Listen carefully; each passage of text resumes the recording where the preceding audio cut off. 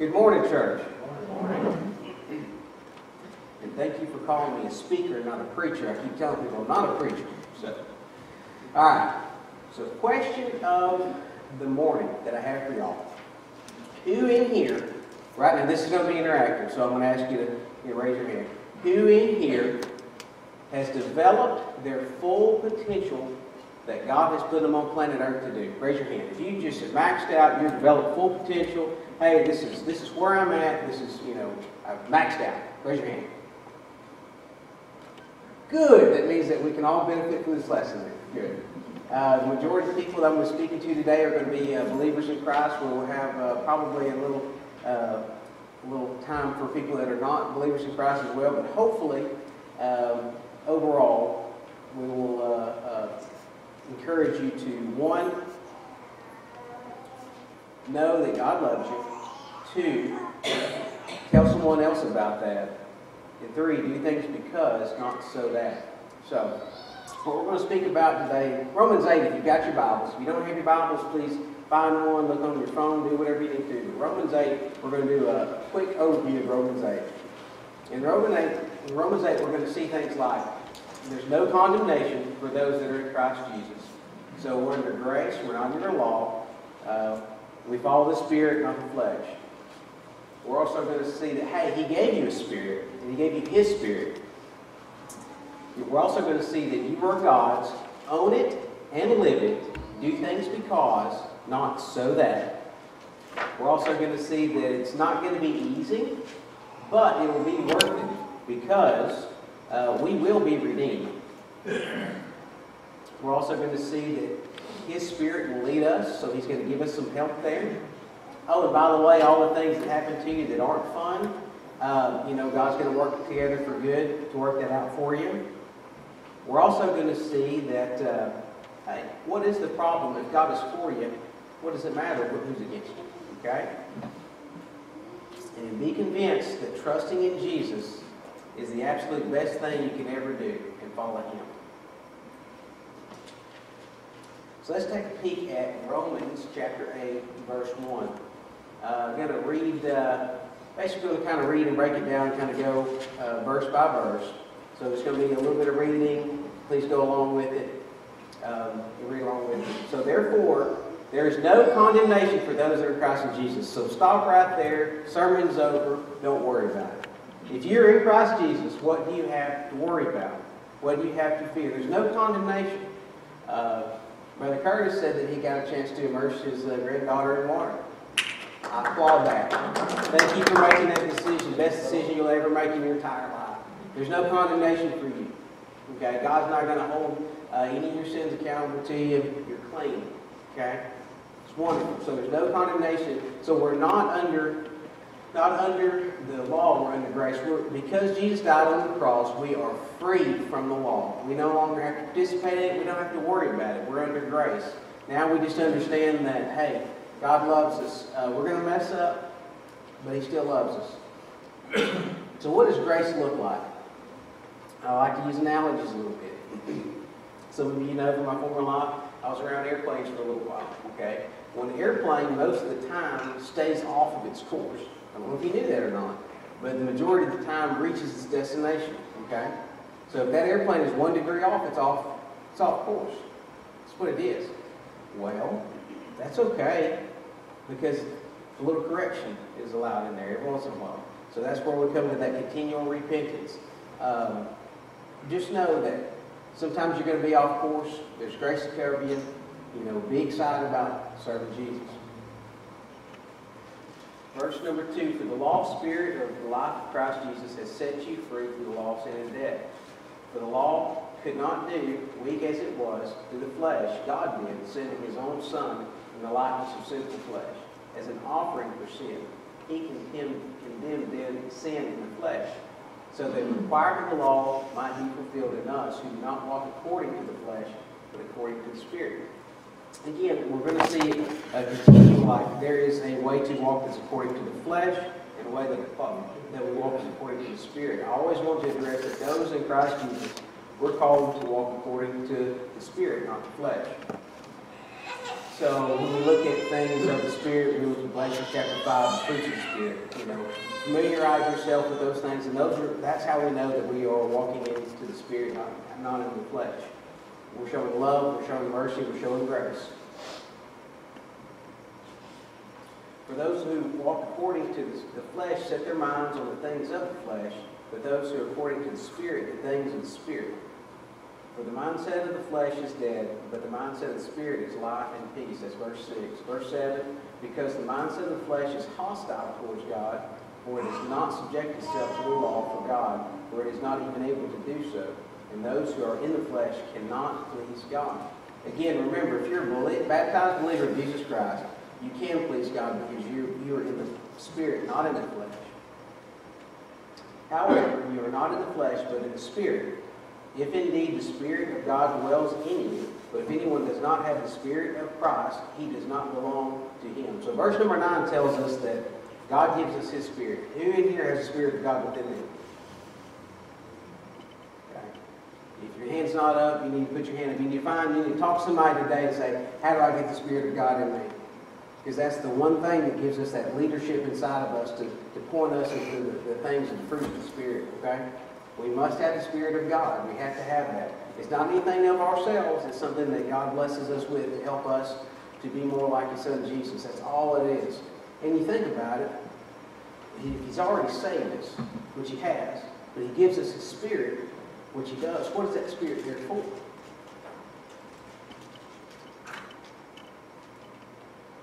When people see Christ living in you, they're going to want to come to Him. Okay? That's the whole purpose of this Holy Spirit that He gives us. Christ's Spirit is put into us to tell other people about God. Because, hey, this person is kind to me. He's patient with me. He loves me. He cares for me. He appreciates me. There's all these things. So when Christ puts His Spirit in you, it's just to reach out. We're His messengers. That's all it is. That's all it boils down to. That's all it boils down to. We're here. Once we are saved, we're here to tell other people about Jesus and live it. Starting in verse number 9. Verse number 10. If Christ is in you, though the body is dead because of sin, yet the Spirit is alive because of righteousness. But if the Spirit of Him who raised Jesus from the dead dwells in you, He who raised Christ from the dead will also give you life to your mortal bodies through His Spirit who dwells in you. Verse 11 to me tells me that I do not have to worry about dying. People in the medical field, you get to see people die all the time. It can happen to each and every one of us, okay? We've all lost family members. We don't have to stay dead. When we have God's Holy Spirit inside of us, He will come and raise us from the dead, just like He raised Christ from the dead. We don't have to worry about that. You want to talk about some good news? You want to talk about something to get excited about, something to tell someone about?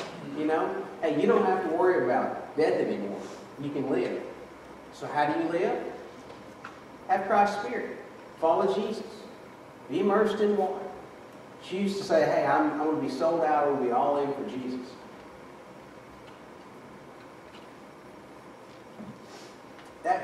Okay, so that's one of the things the world can't promise, by the way. I just want to throw that out. I want you to see how different the flesh and the Spirit is. The flesh will tell you, if you buy this makeup, you'll look attractive, you do this, you'll be... That's nothing that the world has to offer can raise anybody from the dead. I mean, we have the most marketable product on planet Earth. It's resurrection from the dead. It's eternal life. Okay? No one else can do that.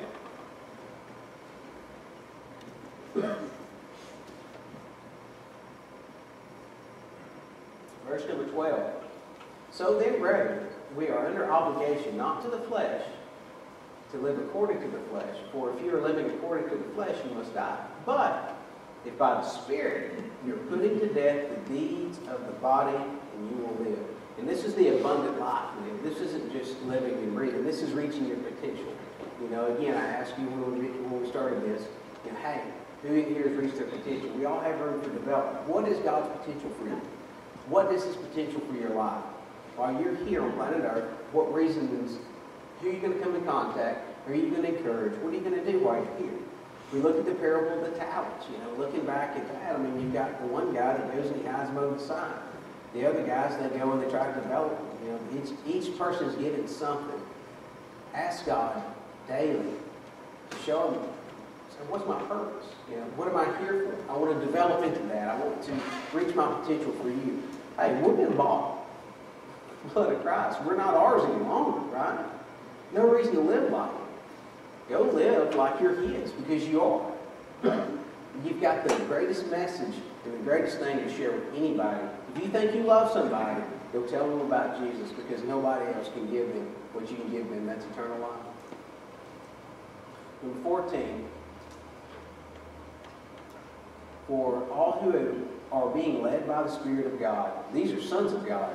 For you have not received the spirit of slavery leading to fear again, but you have received the spirit of adoption as sons, by which we cry out, Abba, Father.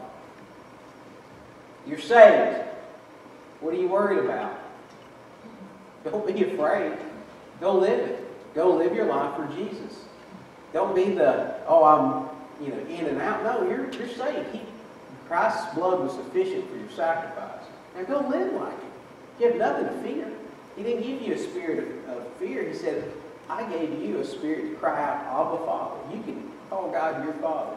Verse number 16, the Spirit Himself testifies with our spirit that we're children of God. Hey, I'm even giving you this Holy Spirit. He's even going to tell you that you're God's. Number 17, and if children, heirs also, heirs of God and fellow heirs of Christ, if indeed we suffer with Him, so that we may also be glorified in His. Kind of shifts gears a little bit in verse number 18. For I consider that the sufferings of this present time are not worthy to be compared with the glory that is to be revealed to us. So, verse number 18, he opens up the idea that, hey, there's going to be some stuff that's going to come your way. It's not going to be great. It's not going to be enjoyable.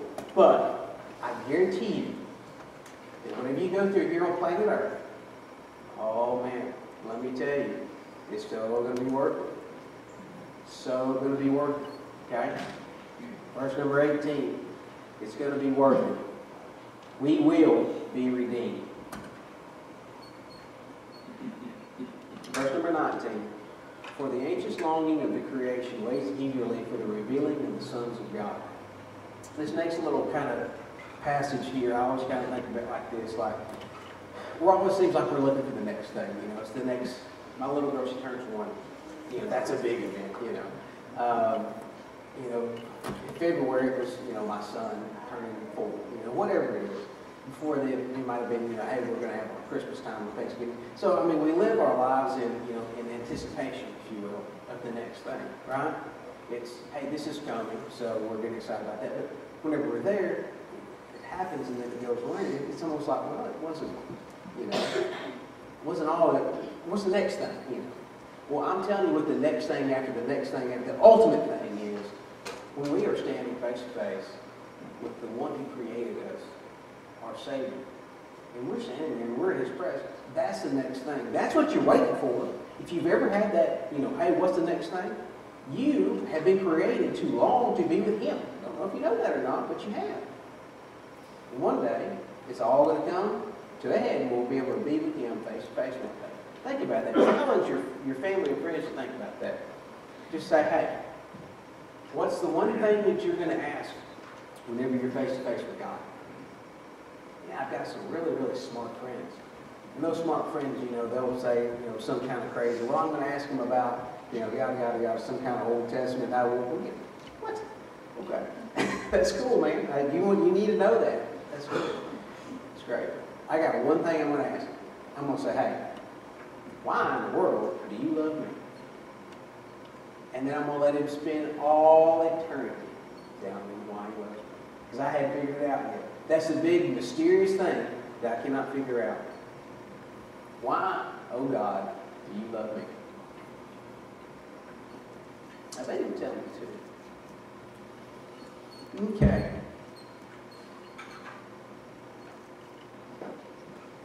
So, verse number 20, for the creation was subjected to futility, not willingly, but because of Him who subjected it in hope, that the creation itself would also be set free from its slavery to corruption, and to the freedom of the glory of the children of God.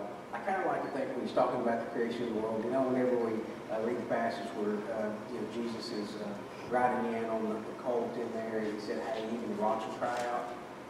I have to believe that everything in existence, that we look around and we see, these trees, these rocks, these mountains, everything knows that God is all powerful. And I think that at some point in time it will be able to be freed from anything that ever kept it back. I can't go through and tell you that it was absolutely cursed back after Adam and Eve sinned. I don't know, but I can tell you that it's going to be freed from something. It's going to be free to be something more.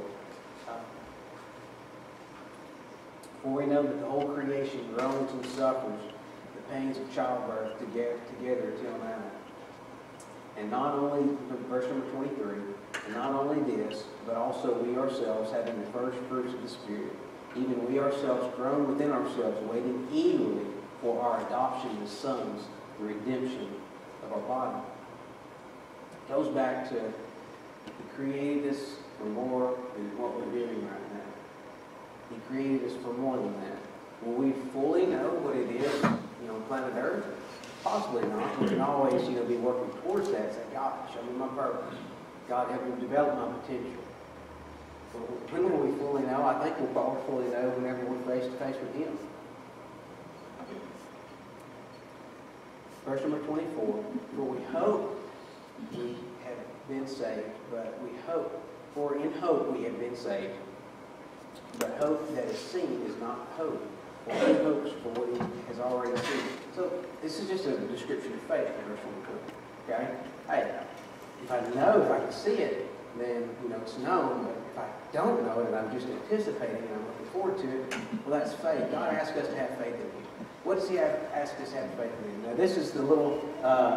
If you're not a follower of Jesus Christ, I'm going to give you this right here, quick fix in a hurry. Okay? Our time right here counts that Jesus Christ was on planet Earth. Okay? AD was since He came here. Everything before Him was BC. AD 2022. Every time this clock makes a tick, it's saying that Jesus was here. Okay? If that's not convincing enough that Jesus was actually here, I don't know how else I can convince you. But we count time by Him. Okay? He came here. He died on the cross. The reason He had to die on the cross is because our sins separate us from God. He is our mediator. He's the one that gets us to covered into that salvation state where God looks at us and says, you're my child, I love you, okay? He's not dead. He rose from the grave. He did that. We celebrated Easter Sunday. That was an empty tomb that they went and looked at, okay? All right, so where's He at right now? He's up in heaven right now, and He's preparing a place for you and me. And what are we doing? Right now, currently, we're sitting here waiting for Him to come and redeem us. If I die before He comes back, hey, I'm going to make it hard on Him. I've already tried to work out a deal with my little boy. Whenever they cremate me, I want them to take it, spread me out a little more. That way it's this real big deal to kind of pull me all back together and make me whole again, okay? I believe He can do it, but I think I'm going to do that. But that's how much faith I've got in my God. He's going to be able to do that, okay? All right. If you're not a believer in Jesus Christ, come talk to me. We'll come talk, we'll visit about it, and I would encourage you to be able to adopt Him as your Savior. All right. Verse number 26. In the same way, the Spirit also helps our weakness, for we do not know how to pray as we should. But the Spirit Himself intercedes us for groanings too deep for words. Have you ever been in a state to where you were so, distraught over something you didn't really know how to put it into words? God's given you the Spirit to communicate with Him. He can do that. He can do all things. He spoke it all into existence. Okay? And He who searches the heart knows the Spirit's mindset, because the mind of the Spirit, because He intercedes for the saints according to the will of God. Now, verse number 28, I will say that verse 28, there was one verse in the New Testament that described me as a person. And what helps me get on, put my boots on in the morning is verse 28. Okay? And we know that God causes all things to work together for the good of those who love God, to those who are called according to His purpose. I wish that we had it up here where we could all read it together, because that is something that you need to read and understand daily. Not everything that happens to you on planet Earth is going to be good. It's not. It's okay. All right? But God can use it and will use it for the betterment of His kingdom. Okay? Not everything that happens is good, but God can and will use it for the betterment of His kingdom. That verse right there alone is the one that's helped me get out of bed more times than not. Verse number 29.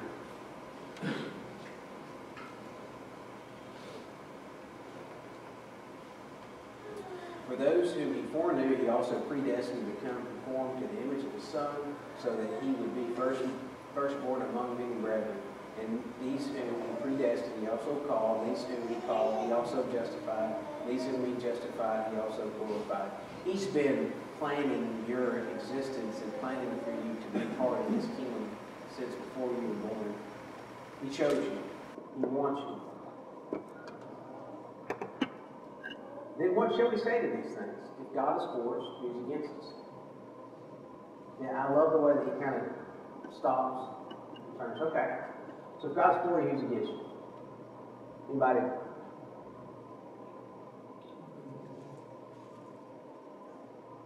What do you have to fear? What do you have to be disappointed about? No. Hey, I just told you the one that spoke into existence, the one that we count time by, He's on your side. He's for you. He's not against you. Okay?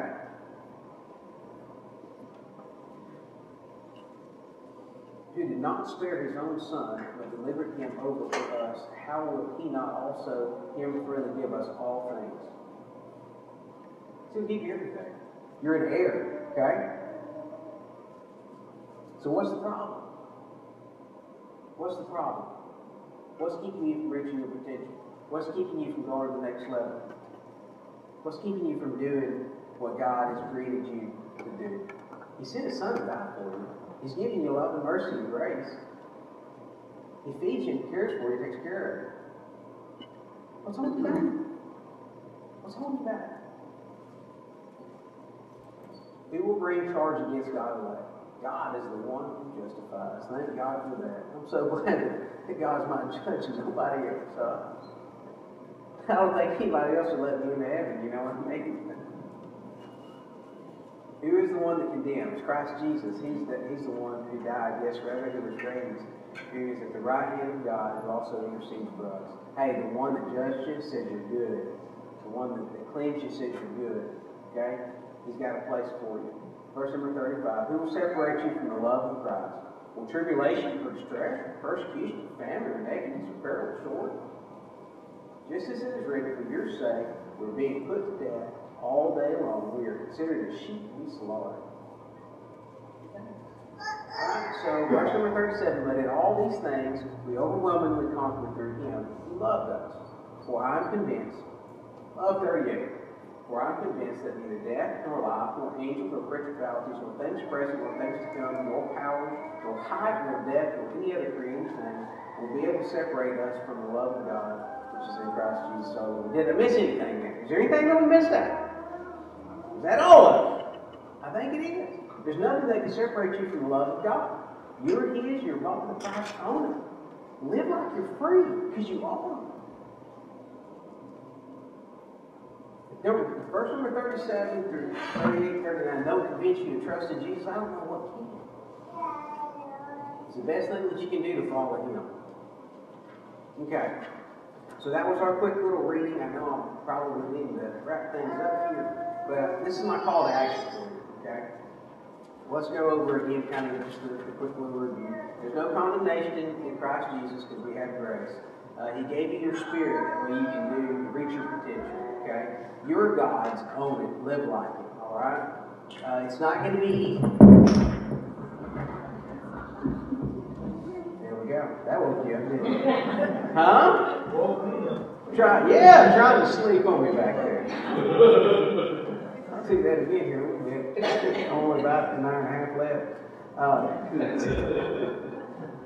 So it's not going to be easy, but you know what? You're going to be redeemed. And whenever you are redeemed, it's not going to matter how hard it was here. I promise you that. His Spirit's going to lead us, okay?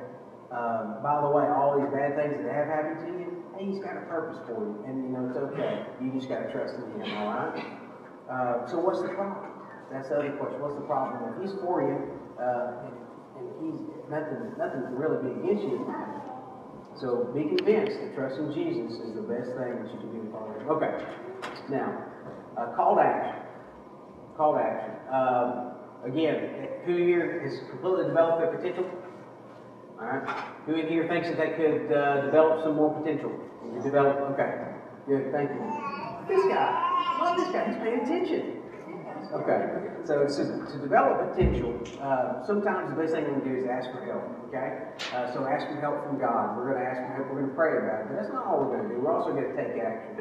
We're going to ask God. We're going to ask the Holy Spirit to say, God, show me where my potential is. Help me develop into that. Because you know what? We've got one mission on planet Earth, and it's not to remain safe. It's to go out and tell other people about Jesus. Okay, once you're a follower of Jesus, there is no retirement for Christianity, is there? You know, you're getting retired from nursing, but there is no retirement for Christianity. We always have something that we can and should be doing. Because you know what? It's not about us.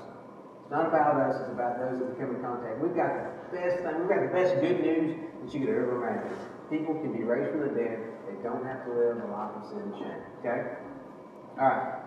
So ask for help. Develop your potential. Now this is from the shepherds to the babes. The new babe in Christ to the shepherds in Christ. This is everybody. So one of the things that I can think of that we can do to develop is develop your leadership skills. This is going to sound very, corporate, whatever you want to call it. But develop your leadership skills. So what leaders do is they get people to want to do things. Okay. They don't. Management forces people to do things. Okay. Leadership gets people to want to do things. And your greatest thing that you can do while you're on planet Earth is to lead people to Jesus. That's it. Okay? So all we're trying to do is get people to want to follow Jesus. We can't make them follow Jesus. God can't make them follow him. But we can encourage them along the way. So we're trying to develop leadership skills. Now, there are so many secular books out there on leadership. It's unreal. And they're all valuable, in my opinion. Okay? Read them. They might be a little rough around the edges. Some of them might be written by Navy SEALs. I don't care. Okay? I don't care. Develop yourself. It might be hard reads, whatever. Just read things about leadership in whatever walk of life you're in. Just develop yourself. That way you can understand that, hey, leading people to Jesus is hard. Okay? Leading congregations is hard. Leading families is hard. Being in a leadership position is hard. That's okay. We're trying to lead people to Jesus. Develop yourself. Dig a little deep. Okay? Get involved with the ministry. Okay? So there's the food pantry, there's the great giveaway. I love it. Praise God. Praise God and thank you for every one of y'all that do that. You have no idea. I've been in this community for a few years now, and you have no idea how much of a great outreach it is. It's wonderful. Praise God for your loving, serving hearts. It's incredible. You know.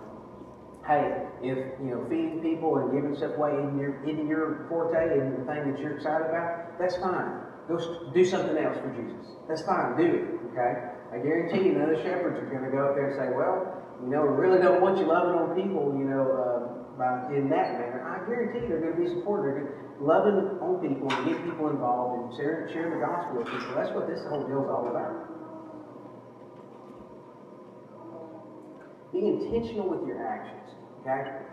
How many years you nursed? 42. How fast did that get here? Okay. How old is your daughter?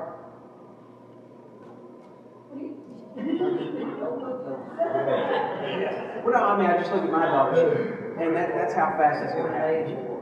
Okay. So that's how fast that's going to happen. Okay. So when I say be intentional with your action, just understand that each of us have a very limited time on planet Earth. Okay. We're currently running out of time as we speak. Okay, so the sense of urgency, the things that you thought that you always kind of wanted to get around and do, right now is the time to start doing them, okay? And we need to be moving forward with this, okay? I'm going to go back to using some of these business things. To get things done, oftentimes setting goals. Setting goals is super important in being efficient with your time and intentional with your actions. Setting goals, hey, what does all that mean? Say if you had... part of your ministry was, hey, I want to go visit more people. Okay. How many people are you going to go visit? I'm going to visit 5 people a week. Okay. Keep track of it. Okay. So smart goals. Be specific, measurable, accountable, relevant timestamp. So write something down that you're going to improve on. Write something down that you can do, that you're going to be able to measure, and somebody that you know and love is going to hold you accountable for doing it, okay? Make sure it's relevant to the goal, you know. Make sure something that you're not already doing, okay? And then have a timestamp on it. I'm going to, read this many books by this amount of time. That's how we develop. And it is uncomfortable, okay? So your leadership is going to be uncomfortable, so you have to become become comfortable being uncomfortable. Acts chapter 14, we're going to read 3 more verses and I'm going to leave it. Hello?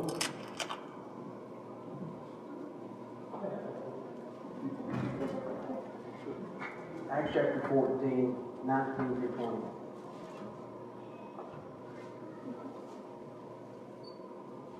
So the Jews came from Antioch and Iconium, and having won over the crowds, they stoned Paul and dragged him out of the city, supposing him to be dead. And while the disciples stood around him, he got up and entered the city. The next day, he went on with Barnabas to Derbe. And after they had preached the gospel in that city, and had made many disciples, they returned to Mysteria and Iconium and to Antioch. Okay. So I'm going to be real with you on American Christianity. It's watered down and it's hurting. Okay? I don't know too many Pauls in the Christian faith today. They dragged him outside and they stoned him. They thought he was dead and he got up. Okay? We're soft. Okay? We're soft. Christianity, American Christianity as a whole is soft. It's time to toughen up a little bit. It's time to be uncomfortable a little bit. People are going to die around us. Go to hell if we don't stand up and start moving towards being intentional with our actions. Okay?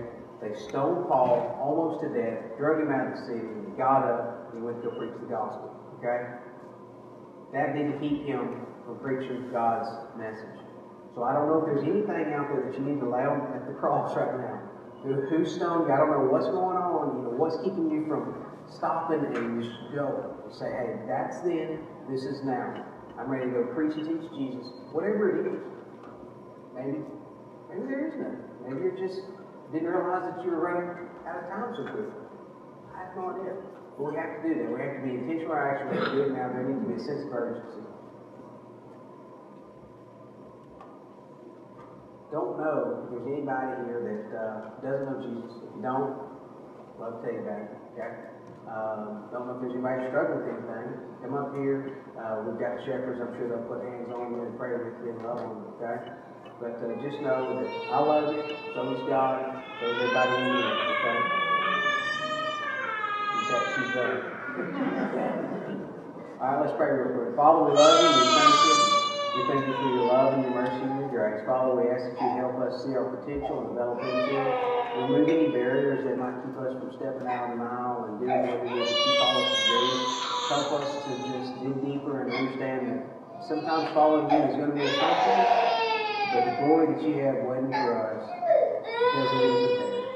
We love you and we thank you. We ask that you bless each and every person in this congregation. Pray that you bless the ministries that they're going through and they're doing and the ones that haven't even been thought of yet. Father, we ask that you bless all of them. Bless the young families as well as they raise the future of the church. We love you and thank you. We ask all this in your Son, Jesus' name.